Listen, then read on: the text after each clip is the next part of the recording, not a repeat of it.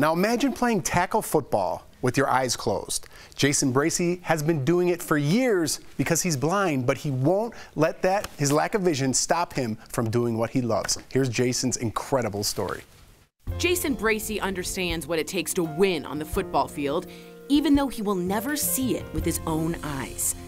He developed retinoblastoma as a toddler, and after multiple treatments over 6 years, nothing was successful. By his 7th birthday, Jasen had an eye removed and was completely blind. Despite growing up without his sight, Jasen never steered away from following his dreams. At age 13, he was ready to try football. After many phone calls to local teams, a coach gave Jasen a chance to play. Jasen is now the starting quarterback for the Modesto Raiders. Jasen and Jasen II, thank you guys so much for joining us here on DBL. Now, Jasen, after your son had to have an eye removed and he lost his vision, what were you thinking about his future? Probably like any other father, I pretty much figured, well, there goes the chance of me watching my son play baseball, play football, any sports out in the field. So, it was depressing. Jasen II, I need you to tell us what you did to find a team that would give you a chance to join them. I was calling teams around, got a bunch of no's, and then when I called the Modesto Raiders, they talked to Coach David. He said, let me talk over with your dad. We had no idea that he was trying to contact any team. Then one day we get a call from Coach David Nichols, and towards the end of the conversation, all of a sudden he goes, oh, before we hang up, Mr. Bracy, did he say he was blind?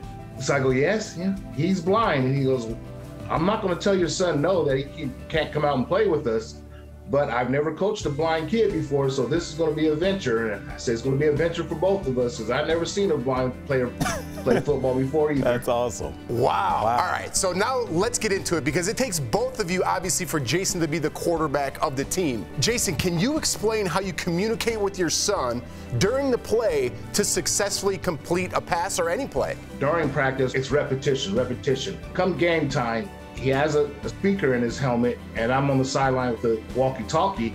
I have to be his eyes, obviously, and at the same time tell him which pattern to throw to. Depending on which one I believe is open, I'll tell him 7, 8, or 1, and that tells him which pattern to throw to. What is your absolute favorite moment about being a quarterback so far? My favorite moment of quarterback is probably my first touchdown of my first year of playing. We were doing a quarterback keep from the 5-yard line, so it's a far dive almost. I bobbled the snap, got control of it, and I just dove for the end zone. That's beautiful. That's got to be terrifying, I mean, not being able to see and just have faith in your dad, so to speak, saying like, just keep going, you're gonna make it. Jasen, when you throw an interception, which Jasen is that blamed on? Oh, good question. As a quarterback responsibility, I'll take that. So very responsible, tough kid. I love it. Jasen and Jasen II, thank you for sharing your inspiring story here on Daily Blast Live. And to our DBL Nation, to learn more about retinoblastoma, you could visit knowtheglow.org. Thanks again, guys. We'll be right back. Thanks, guys. Thank you. Appreciate it.